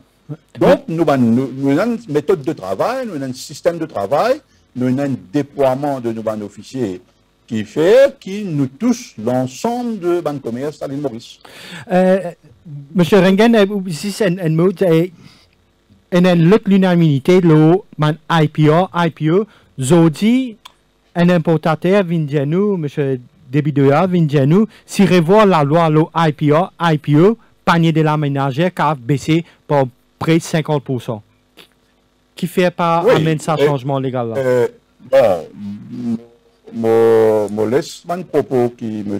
Debidoya dit à lui-même. Oui. Mais laisse-moi dire un petit coup. Non, vu que j'ai étudié ça depuis septembre l'année dernière. Ouais. Laisse-moi d'abord expliquer la situation du point de vue du gouvernement, l'OIPA. Ok. Nous devons comprendre une affaire. L'État mauricien est un État membre de l'Organisation mondiale du commerce. Et à ce titre, nous avons une règle internationale, nous avons un accord qui nous signe, nous avons une obligation internationale. Une de ces obligations-là, c'est effectivement qui est capable de faire une protection à un right holder. Ce qu'on appelle un right holder, c'est-à-dire c'est un dimoun qui, par un moyen légaux, finit le propriétaire exclusif d'un marque. Ça, dimoun-là, comment il arrive ça? Il arrive ça comme ça du jour au lendemain. Il arrive ça par custom, par une pratique, par l'investissement, par l'achat des marques, par toutes sortes de pratiques légaux. Et l'obligation que l'Organisation mondiale du commerce met le État membre, c'est qu'il vient protéger le right holder. Le right holder, c'est lui tout seul qui a l'exclusivité de l'importation par rapport à une marque. Il est capable d'une marque, il est capable d'une franchise, il est capable de n'importe quoi. C'est lui qui en a. Mais maintenant, il a un droit, c'est ça droit-là à un autre. Là aussi, c'est un commercial deals. Moi, un right holder, moi. Oui, mais en tant que gouvernement, M. Rengen, c'est vrai, mais en tant que gouvernement, quand un prix peut doubler, peut tripler, c'est le consommateur qui peut dire. Et aujourd'hui, vous pouvez bien suivre une subvention de 500 millions. Non, il n'y a pas une conclusion automatique. Puis si on tire ça, tout le monde peut capable faire une importation parallèle. OK. Livrer qui, tout le monde peut faire. Mais quand on fait une importation parallèle, ou gagne un fake products qui rentrent dans Maurice, ou gagne un produit qui n'est pas genuine, ou vous gagnez très certainement bon marché, mais vous gagnez un produit bon marché qui, sur le papier, il paraît qu'il est genuine, mais il y a un produit contrefait. Nous écoutons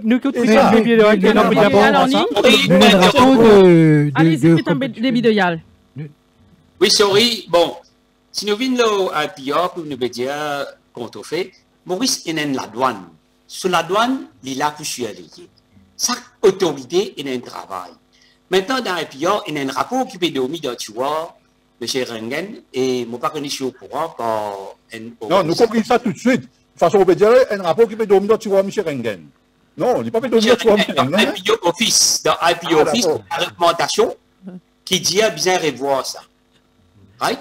Maintenant, quand nous trouvons un rights, il y a pas un produit, nous pouvons dire fait, c'est la douane qui surveille ça.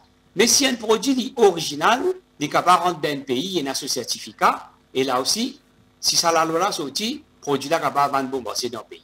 Maintenant, ça va dire qui travaille, qui amène sa marque là, une brand sign là. Alors, si ce prix, les 50, 100% plus cher, le consommateur continue de payer ça, ou soit nous fixer ce prix. Ou soit nous fixer le prix, que va dire peine à base, ou soit nous redonnons place que dans le bien profiter. Que l'opinion là. D'abord, je pas encore termine mon intervention, l'État mauricien, il a une consultation avec tout le monde, les commerçants. Et moi, je connais qui c'est surtout les importateurs qui peut demander qui nous maintenir la législation IPO comme il dit. Nous finissons d'accord qui besoin d'un processus graduel qui nous saute pour nous être actuellement exclusivement protégés par IP rights holders et qui graduellement, loin une période de temps qui reste à définir en consultation avec les commerçants, les importateurs, les détaillants et les associations de la protection des consommateurs, nous sommes d'accord un time frame dans lequel nous travaillons pour graduellement élimine ça et permettre qu'il fait parallèle impôt en mettant en place une mesure pour s'assurer que la contrefaçon, un produit contrefait, un produit nocif à la santé de la population, par contre dans Maurice. Nos affaires MRE qui se pensaient, MRE raconte tout. M. Debillard compte très bien, et tout le monde importateur compte très bien, et tout le monde businessman compte très bien. Laisse-moi finir un petit coup, compte très bien qui nous dit que ease of doing business. Nous finissons faire beaucoup de choses pour permettre ease of doing business dans Maurice, pour faciliter trade facilitation. Donc, aujourd'hui, MRE, il y a une procédure très assouplie pour le contrôle. Mais nous pouvons bien guetter ça en profondeur. Ça, c'est pas seulement le ministère du Commerce. Monsieur Rengen, c'est une grande annonce qui vous peut faire là. Monsieur Rengen, c'est une grande annonce qui vous peut faire qui pourrait voir IPO et IPE. IPO, c'est office. Ouais, c'est une grande annonce qui vous peut faire là qui pourrait voir IPO.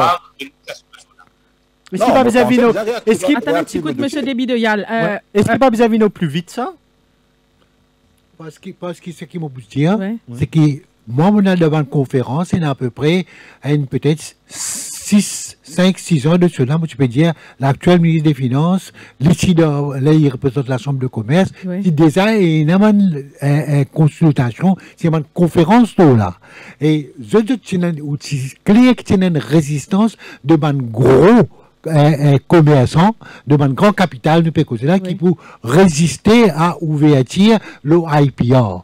Mais ça peut aller depuis des années avant même que M. Rengen vienne dans le ministère du Commerce. Et ça, tu peux aller depuis ça l'époque-là. Donc, il n'y a pas les temps là. Donc, moi, mon corps qui continue d'arriver avec ça qui peut arriver là, comment nous dire, ce n'est plus le new normal. Pareil comme avant. Et nous finissons trouver ça flambée de prix qui finit là. Et je saisis l'occasion pour dire une affaire. M. Rengen, tu peux dire, tu es là, qui est dans une association de consommateurs, qui ne pas travail de pression. OK, pas travail de pression. Seulement, ça fait depuis des années, depuis octobre 2019, nous peut demander, bizarre contrôle prix peut remonter. Pas maintenant, même si des actes commencent à monter. Certains nombres d'affaires essentielles, tu bizarre monter. Ça donne notre association qui peut causer là, tu peux cause compétition pour faire le prix baisser, jusqu'à tout récemment. Contrôle prix pas bizarre et compétition. Mais il y a un mot d'accord, ça a dit nous commence à changer après. Tout récemment, qui oui, nous bizarre commence à contrôler parce qu'il peut trop monter. Mais au niveau de la CIM, ça fait depuis bien longtemps. Et aussi, me tenir à faire ressortir, dire pression pas travail, nous tu peux taper depuis des semaines. Nous, on ne peut pas dire la CIM, on ne peut pas prendre paternité. Mais il y a un fait qui va dire tu peux réagir à l'eau là pour dire que effectivement je ne suis pas capable parce qu'il prix peut trop monter. Le public aussi je peux mettre prix. Dans l'écoute justement prix débit de Yal. Quand vous entendez qu'il va vers un changement IPO, vous pensez qu'il n'y a pas un game changer? Bon, voilà, c'est comment on dit, nous sautons dans un vieux système, nous rentrons dans un système moderne, ça qui appelle monopole cassé, libération, tout le monde de la scène sorti dans notre main, et le vrai commerce, nous pouvons trouver sa situation-là qui déroule. Ça, nous dit un peu comme ça, et puis la question, nous pouvons trouver qui quantité de changement pour nous, dans Maurice, si ça arrive. Monsieur Rengen? Oui. Vous êtes toujours là? Probablement, dans ce contexte que nous pouvons discuter là, oui. Le IPO, ce n'est pas le vrai débat. Okay. IPO, c'est beaucoup plus pour le produit de luxe. Okay. La protection des marques, c'est beaucoup plus de luxe, c'est pas les produits de consommation. Oui, certainement, il y a les autres produits de consommation courante, on ne peut pas dire non. C'est pas... Allez, pas cause en même temps. Repose aux questions, Pritam. Oui, il y a beaucoup d'items qui nous peuvent causer, qui dans IPO. Alors, ça peut être pas juste un petit item, ça. Tout ce qui vous rappelle tous les jours, il y a la main, il y a ou protéger. Alors, il y a beaucoup d'items qui sont capables, sans la vie mauricienne, si nous réussissons à arriver à trouver une solution pour ça. Oui. D'accord avec moi qu'il est capable de nuire à la vie du Mauricien également. Oui. Sinon, pas pour nuire à la vie du Mauricien. Si fake product, nous avons un custom qui veut fake product, je vais payer pour ça, pour faire ce travail-là, je besoin sur habillé. La cause ça qui nous a cette autorité-là, et on ne dit pas pour une issue pour fake product ça. Monsieur Rengen, justement, avant qu'il nous termine, pour revenir à ma question, observatoire des prix qui peut de nouveau instaurer, Conseil des ministres, justement, donne son approval le vendredi dernier. Comment il peut fonctionner ça coup-là? Cette fois-ci, le modèle reste le même. Hein. Nous causons l'observatoire de prix. C'est-à-dire, nous mettons en place un système qui donne aux commerçants une très grande visibilité dans différents prix pratiqués. La valeur du jour, sa visibilité, il n'a pas existé parce que chaque commerce, chaque quantité, chaque supermarché pratique ce prix. Après, chaque supermarché, il y a un petit bulletin, un petit pamphlet de prix qui vient circuler de temps en temps. Nous prenons un système d'observatoire de prix, un price surveillance system, comment nous appelons, qui pour permanent. Ça veut dire qu'il prend une structure. Il prend une structure à son apex, prenant un comité indépendant qui pourrait être, mais prenant également un bureau et un personnel attaché avec lui qui pourrait faire travail en permanence. Le travail se fait comment? Le travail se fait d'abord en observant la pratique des prix dans les différents types de commerce qu'il y a. Et qui ça pour faire une base 2 fois bimensuelle, 2 fois par mois, et qui est là pour une analyse, pour un trend and pattern qui peut démontrer, et qui à ce moment-là, nous pour disséminer cette information-là, nous pour encourager, comment dire, vers un système qui a plus ou moins une corroboration, qui a prix plus ou moins les mêmes, puis une grande disparité entre les prix, qui a une standardisation des prix et qui le consommateur retrouve là-dedans. Juste une dernière question. Notamment la structure pour permettre qu'il y ait un représentant de différents stakeholders dans sa structure-là. Donc la question, l'ancien observatoire de prix, M. Rengen, il est fait d'une telle manière que, comment dire, tu as une compétition entre différents supermarchés. Tu peux faire juste le ban supermarché, et pas de la boutique là-dedans. Et ça fait que je suis attendre que pour bouger d'un supermarché pour aller vers l'autre. Ce qui vous peut dire maintenant, c'est une stabilisation des prix pour payer une grande différence entre les supermarchés.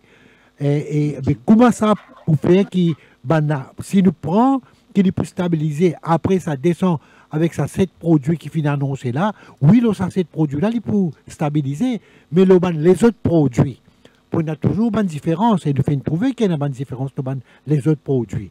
Dis-moi pas pour bouger, pour sortir du supermarché, pour aller l'autre, simplement parce qu'il est loin et qu'il passe. Si dans les noms, il n'est pas capable, mais pour passer une promotion. Mais comment ça peut encourager le consommateur sans une compétition là, de sa direction-là? Laisse-moi expliquer ça un petit peu en détail. Nous, ce qu'il nous veut dire, c'est-à-dire qu'à terme, l'observatoire de prix, il peut faire uniquement ce qu'il fait, c'est-à-dire qu'il donne une visibilité aux consommateurs sur les prix pratiqués dans les différents supermarchés. Et qu'aujourd'hui, là, avant, il n'y a pas de système online, aujourd'hui, il n'y a pas de système online, n'importe qui l'heure, n'importe qui moment du monde pour aller, il peut trouver qu'il y a un prix affiché et un prix là pour ajuster pratiquement immédiatement comment nous allons inspecter et tout un nouveau prix. Ça, il peut continuer. C'est à terme qui nous peut souhaiter. C'est à terme qui nous peut souhaiter. À terme, on ne peut pas connaître quand on a fait en place, quand un mécanisme, une dynamique qui finit de mettre en place, nous pensons que ça, il besoin débouche quelque chose. Il débouche quoi? Il débouche une stabilisation de prix vers le bas, pas vers le haut. Nous, là, qu'est-ce que nous trouvons? Nous trouvons que nous, l'étude qui nous fait, que nous fait depuis septembre, il montre nous que prix augmenté, après prix stabilisé à the higher price. Nous, on vient vers ça, faire le contraire, qui stabilisation de prix vers le prix le moins cher. Monsieur Rengen, oui. Et je suis d'accord avec ce que M. Rengen peut dire. Nous mettons ça dans un comité NPCC l'année dernière, et ça rapport qui tient nous de septembre 2020 là. Effectivement, à la suite de nous demandes que nous faire, le ministère fait un rapport, je vais suivre ça scientifiquement, et puis je peux dire qu'il peut stabiliser vers la fin de l'année vers le haut. Je tenir à préciser. Ça qui vraiment, ça qu'il peut dire, c'est effectivement, et ça nous témoigner cette affaire. Monsieur Rengen, où tu peux cause le IPO qui peut avoir l'ON phase out juste avant qu'il nous rentre le débat. Est-ce qu'il y a un time frame pour ça? Non, il y a une proposition dans ce sens-là. Avec moi, me dire, le dossier, je ne pas trop connaître qui était, parce qu'il y a plusieurs organisations, plusieurs ministères concernés par ça. Mais ce qui nous peut faire, nous pousser, relance le dossier. Après, à partir de là, nous mettons qui vitesse nous travail pour nous trouver une juste mesure. Mais encore, nous besoin dire, nous besoin étudier tout un aspect. C'est pas juste être sorti un régime de IPR, qu'ils ont dit, appellent ça International Exhaustion Regime, et qui nous pousse vers ce qui là peut demander un National Exhaustion Regime. Il n'est pas juste ça. Nous besoin capable d'étudier une implication et nous guetter qui approprié pour l'État mauricien pour qu'il nous capable. Monsieur Debidea dit qu'il pour une amélioration en prix. Ça reste à voir, mais nous pouvons prendre le temps pour que si pas pour vrai, si livré. Nous besoin enlever ça. Et après, nous besoin en vrai, comment nous, tout en faisant ça, nous restons toujours compliant avec nos obligations, avec l'organisation. Ça veut dire pour casse monopole là, pour besoin attendre encore, pas cette année, c'est pas pour cette année. Oh, casse monopole, il y a différentes façons de casse monopole. Ban importateur, il y a moyen, ban businessman, capable en tant que business, si vous avez un monopole, vous avez plus beaucoup de monde là-dedans pour permettre, comment dire, il y a une démocratisation et permettre plus beaucoup de monde importer et qui permettent consommateurs bénéficier de sa un peu différent. L'appréciation un peu différente. Hein, pour dire qu'il pour démocratiser ça et qui nous permettre plusieurs importateurs. Mais le fait est que ben grand là, je des infinis capture, je gagne sa grande part du marché là et il y a un pouvoir exclusif d'après IPA qui permet d'être capable imposer et à la cour. Moi, il y a un importateur qui vient nous dans le bureau la CIM qui ne pas cadre de la cour. Il pouvait nous changement légal avant. La cour, il finit prononcer et il peut protéger maintenant. Donc, moi, mon corps, oui, nous, il appelle l'État, il fait trop longtemps qu'il ça finit comme ça. Nous devons accélérer ce processus-là et non pas empêcher, encore, je ne vais pas dire dans le tiroir, mais je ne suis absolument pas. Mais il y a un dossier qui reste dans le tiroir. C'est un dossier qui peut permettre, pour amener une libéralisation des prix qui est vraiment vers le bas, si les autres parallèles importeurs rentables, ça bouge vite. Alors, juste pour permettre à nos auditeurs aussi, nous remercions beaucoup pour participer. Monsieur Jaganathan Rangen, merci beaucoup. Nous rappelle qui est le secrétaire permanent au ministère du Commerce. Merci également à Pritam Debidoyal, qui est le directeur de Pipi International, qui nous fait intervenir par Zoom. Merci beaucoup. OK. Merci. Alors, nous avons la direction Pleine des Papayes pour permettre à nos auditeurs de participer à l'émission. Nous avons l'écoute Deep de Pleine des Papayes. Deep, bonsoir. Bonsoir et je tout avec les invités. Oui. Mon question est bien simple. Vous connaissez augmentation prix. Moi, vous dire, moi, habite plein de papas. Moi, faire partout, grand B, de terre rouge. Moi, n'al partout. Moi, guetter, moi, pas tout prix fin changé. Comment bien c'est là? Qu'est-ce ça? Le gouvernement vini avec un grand producteur ou soit ban commerçants assis ensemble. D'autres causes, vous connaissez, dans le passé, sa problème maladie qui est là, tout financé. Et combien de fois, le ministre du Commerce, il pour faire affichage, tout ban prix, mais depuis maintenant, on ne peut pas trouver. Et moi, comment je l'aime, il prend, moi, une solution, vous connaissez, qui fait, je pas dire la presse locale, et le gouvernement, voit ça, il met sur estampe. Le gouvernement met sur estampe, établit le prix, et vous connaissez partout journal, tout le monde achète ça, tout commerçant.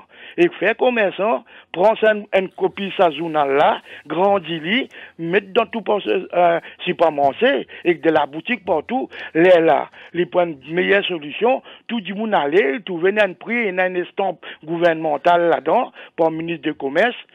Mais comme ça qu'il fait travail. Mais comment vous dire, moi, le gouvernement et les gros commerçants peuvent manger ensemble, côte à côte, et le prix là, vous connaissez, M. Télem, vous connaissez pas combien de millions ça va depuis sa maladie là, depuis l'année dernière, depuis mars, l'année depuis maintenant, vous connaissez combien de profits je ne fais par million, ça. Après, qui fait nous bien pour nous la question, qui fait arrive ça. Après 2 ans pour une élection, vous trouvez facilement, vous donner mais je dis pour une fin fait ou Merci beaucoup pour l'intervention, Jane Chelam. C'est une exagération de prix, c'est une exagération de prix pendant le confinement auprès de supermarchés qui tu peux agir devant un monopole géographique, comme on dit, dans une région, la plupart du monde, tu peux aller là, tu peux gagner paire, des miettes de temps, on a fait au shopping, on retourne au vini, on peut gagner l'occasion. C'est un gros problème. L'affichage de prix, oui, définitivement, il y en a parfaitement raison là aussi. C'est toujours pas fin de récit faire. Bon, il y a une contravention qui finit de faire. Et ça contravention là, on connaît 3000 contraventions qui finissent avant l'émission et mon guetté hier, hein, oui. Évidemment, c'est là où passe la caisse, prix pas bon, là c'est là où paye ou les temps pour qu'un réclame ou casse, tout ça là. Non, c'est vrai, sa question de l'affichage de prix là pour un petit pays comme Maurice, hein, et le quantité de commerce qu'il y en a, dans l'Aisne par exemple, où tu es dans le sud de l'Aisne, dans le nord de l'Aisne, à 3000 km de distance, où trouve le prix est affiché, je peux mettre prix là, je peux vendre, mais je ne peux pas comprendre, moi, qui fait, je pensais que la manne qui est là, auprès de ban commerçants, quand je vais faire ban faute, la manne tellement, comment dire, banal en quelque sorte, hein. Et ça va permet, ça va la manne qui est là, n'est pas vraiment décourageux pour aller et pas respecter la loi. Ça le gros problème. Bizarre la manne qui vraiment s'appelle une bande différente, qui vraiment faut autres dire ah vous gagnez la manne pareil, ah ben là moi vous faire attention, moi affiche mon prix. Sinon la manne a fort. On compte bien de sa direction là. Nous prenons un des appels, nous avons Curtis de Rivière des Anguilles en ligne. Bonsoir. Bonsoir Florence, bonsoir Tyrène et bonsoir Jayan. Oui, bonsoir. Bon, moi mon problème c'est qu'il, supposé, il me dit qu'il chose une baissée. Right?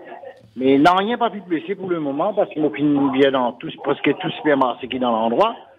Et dans l'endroit voisinant, il n'a rien pas pu baisser. Quand le gouvernement dit à monter, la veille est déjà monté, mais même jour tantôt même fini monter. Comme à Rome, cigarette, fini monter. Hein. Oui, oui. La veille même, il finit monter. Et là, dans le problème, je monte cigarette, je peux vendre cigarette, détail, je peux vendre une cigarette 15 roupies. Et une affaire qui n'a pas bien droit. Ouais, pas bien droit. Il n'y a aucun officier qui vient checker, vient guetter, bon, est-ce que ça commerce là, il y a un permis pour vendre l'alcool, payer ça. Tout ça là, va vendre pareil. Ils n'ont pas pu comprendre, là, déjà, on peut écouter ce programme-là depuis commencement, parce que moi, tous les jours, je m'écoute Radio Plus. Moi, mon radio, je vais 24 le 24. Merci pour vos fidélités. Oui. Bon, voilà. Oui. Moi, mon radio, je vais 24 le 24, mais mon problème, c'est qu'ils m'ont trouvé. Le gouvernement, il a baissé ça. Le gouvernement donne l'eau. Non, sûrement, c'est, comment vous dire, vous finissez d'écouter, le PS, ministère commerce, il reconnaît capable finalement quelques petits soucis de mise en application, mais d'après lui, à partir de demain, parce qu'il MAE fini trouve solution, donc qui façon pour subventionner le ban prix, ça par la ban importateur, ça veut dire à partir de demain, nous supposons pour commencer trouve ban réduction. Nous espérons qu'il voilà donc man produit pas pour bloquer et qui justement maintenant pour affiche man prix et qui ban prix man produit catégorie de produits qui bien baissé pour accueillir certainement une baisse. Et moi pour moi c'est qui ça blocage qui tient là pour dire ce pas connaît là. Pour moi, c'est un peu un prétexte, c'est que pour moi, ce petit bizarre, le gouvernement indien pour rembourser, pour une subvention, et je t'énazise des 3 produits qui ne sont pas typés gagner un prix, ou bien manquer, ce n'est pas une raison pour arrêter livrer. Ça, pour moi, ce n'est pas si tenir la route, ça. Et pas tenir là. Nous prenons un dernier appel, nous allons en direction de Le Hocher. Nous avons Rina au téléphone. Bonsoir, Rina. Bonsoir. Oui, quand on doit être les social workers, moi, je peux dire que si je peux extra souffrir dans Maurice. Moi, j'aime beaucoup ban madame et ban enfants, et surtout ban grand-mère, presque tous les jours, moi, j'aime eux. Et dans la case, vous connaissez, puis vous de manger 10 enfants. Et maman, grand-mère, puis servante même, puis serrer même, comment ça s'égale à dire. Madame là, puis travaille, puis compte ce tissu. Ça clip là montré il s'est versé du pain de son enfant il donne disait qu'il a versé du pain aussi à peine non il là donc puis bonne grand-mère peut faire ça on pas pu trouver nous faut devoir l'autre terrain pour trouver maman grand-mère peut souffrir surtout petit peine à Miché ou bien Miché une mot grand-mère peut soutenir 26 enfants Et ben grand-mère, puis c'est avant bien, jusqu'à pas connaître qui peut arriver, autres, tu penchons pas assez pour nourrir un des enfants. Ni un petit enfant aussi, vous devez payer billes, vous devez payer location. Rina, on peut dire nous qui voulons un travail social? Oui, et vous avez beaucoup de monde. Si vous passez un autre quand il y a un confinement, vous téléphonez, vous avez dit ça, vous êtes là. Combien de familles, justement, qui vous connaissez, qui ne sont pas capables de joindre les débouts dans cette situation? Beaucoup. Moi, j'ai contact presque entier dans le Nord. Oui. Et dans Port-Louis.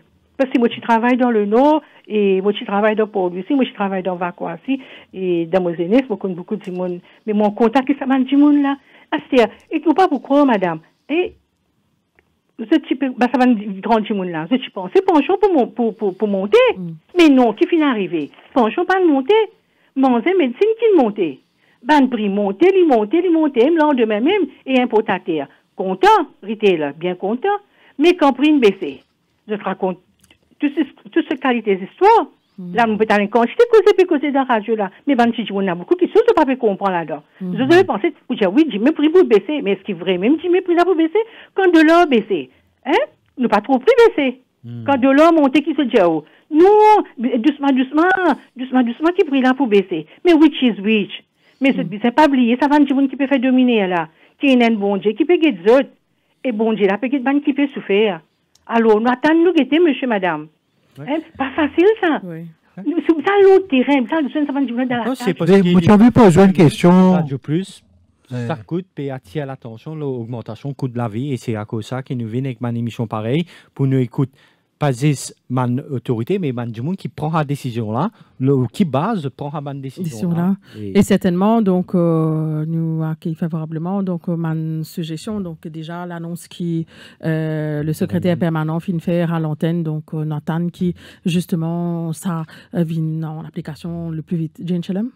Non, moi, je peux vous demander, Rina, une petite question. Oui, de dire comme ça qui penchent pas de monter, c'est vrai.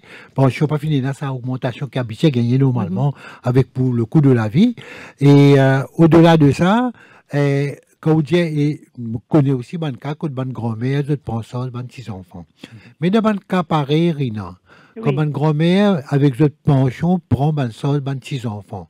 Est-ce que le gouvernement lit et ça cas-là enregistré, le gouvernement pas donne une somme d'argent, il donne un support à une famille qui peut supporter des enfants qui ont des parents finalement abandonnent? Non, je pas gagné. Si tu gagnes, je suis capable. Au moins, c'est manger pour les enfants là. C'est les enfants qui commencent à se parler la liste pauvre ça. Les enfants qui sont parents peuvent aider les autres. Vous pouvez comprendre là, pas plus capable d'avoir les autres l'école, parents là même dans problème. Et vous connaissez, ben, chez eux. Vous avez besoin de manger pour faire le travail. C'est logique, ça. Hein, c'est logique, vous avez fait ce vent pour le travail et vous avez donné ce cadeau à manger. Les enfants là, avez ça coûte grand-mère. Vous connaissez 3 quarts du monde si vous posez la question. Du monde qui peut travailler comme professeur. Hein, maman connaît du monde qui travaille comme professeur. Hein, et ce Michel est bon pour ce travail. Dis, grand-mère garde les enfants là. Les enfants là, a pris bien que tout qui coûte moi. Parce que cela paye pas suffit. Il y a encore aux enfants pour guetter. Assez bonnes enfants quand je viens de grand-mère. La plupart du temps, je t'abuse de grand-mère aussi. Merci beaucoup. Grand-mère a beaucoup casse. Merci beaucoup pour l'intervention, Rina. Most welcome. Merci. Sur ce, nous sommes arrivés à la fin de cette émission. Merci à vous, Jane Shalom. Merci, Florence. Dommage, bonne gagne pour la STC qui... C'est l'État qui fait défaut. Voilà, donc... C'est l'État. Bon, ben, elle a annoncé qu'il se peut importer ce tout-ci. Non, ça veut dire que tu es disposé pour participer, mais... Voilà, donc déjà, nous finissons d'intervenir dans le journal à midi et à 16h30 également, nous finissons passe les mentionaux. Pour davantage de produits. De produits, bien évidemment. Donc, ce sera pour une autre occasion. Merci à vous, Terence. Merci, Florence. Merci, JN. Merci à Joe à la technique, à Marie-Josée et à Ali à la réalisation. À suivre le news, ce sera avec Yannick. Bonne soirée à tous. Au cœur de l'info.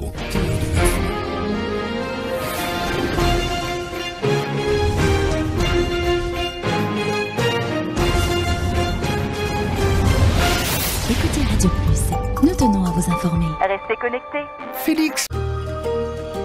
Rooted in Mauritius, expanding to new lands, our boutique management firm serves entities and individuals worldwide for the sustainable growth of their assets. Nurturing relationships cast in trust, we've cultivated a remarkable clientele. A network of international partners and providers all specialists in their fields. Our dynamic teams generate ingenious solutions adapted to clients' profiles. We maximize yields for rewarding harvests. Juris Tax. Let's grow together.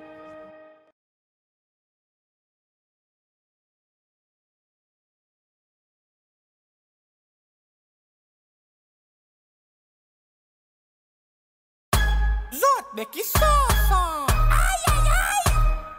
T'es pas capable de salter l'eau la rue. Dis moun pour qu'on joue. Protège l'environnement. Dénonce à mon camarade. Aïe aïe aïe. Vous êtes salté l'eau la rue. Dis moun vous êtes salté l'eau terrain vague. T'es pour payer 3000 roupies la manne. Dis moun vous êtes salté dans le train. Dis moun vous êtes salté dans la rivière. Dis moun vous êtes salté partout. Dis moun pour dénoncer. Vous êtes salté l'eau la plage. Ou paye 5000 roupies la manne. Dis mon niveau vite santé commercial, industriel, la casse animaux. Ou bien débris construction dans la nature. Pour payer 25 000 roupies la manne. Ou c'est saleté, dis mon tiers ou photo. Dis mon Nikozou, le WhatsApp. Numéro 52 50 51 51. Dis mon Nikozou. Ensemble, nous changeons nos comportements. Et nous protégeons l'environnement. Dis mon li content où? La nature li content où? Aïe aïe aïe! Dis mon Nikozou. C'est une campagne ministère de l'Environnement.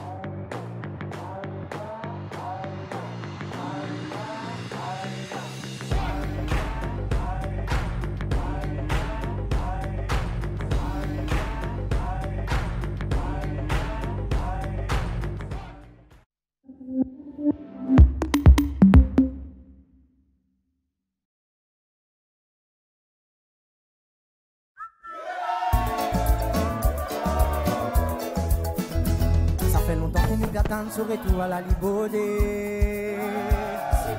Ce couple petit en petit manqué. Quand nous est là, si que là, tout fait dans la joie. Si de là, nous pays, en Perona et Sidona, tout fait dans la joie. Sidona, Perona et la fête continue.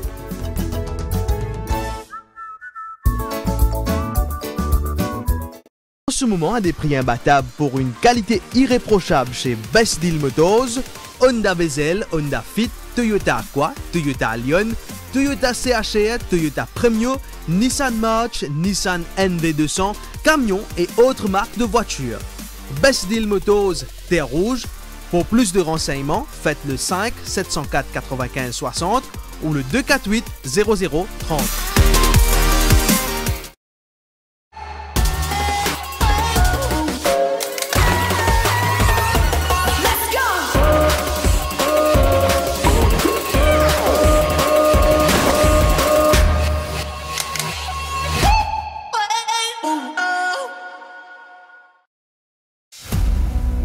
Alors, on s'est bien laissé aller pendant le confinement? Fini la pause. Spark Unicity rouvre ses portes. On se remet en forme. Spark, the #1 sports destination of the West. Piscine, gym, tennis, basketball, football et plus encore. Entraînez-vous dans un cadre unique et premium avec nos coachs experts. Et après une activité intense, relaxez-vous au Clubhouse. Rejoignez le centre sportif le plus complet de l'Ouest. Du 11 au 18 juillet, moins 30% sur le membership et l'adhésion est gratuite pour les nouveaux membres. Conditions applicables. Plus d'infos sur le 401 66 11.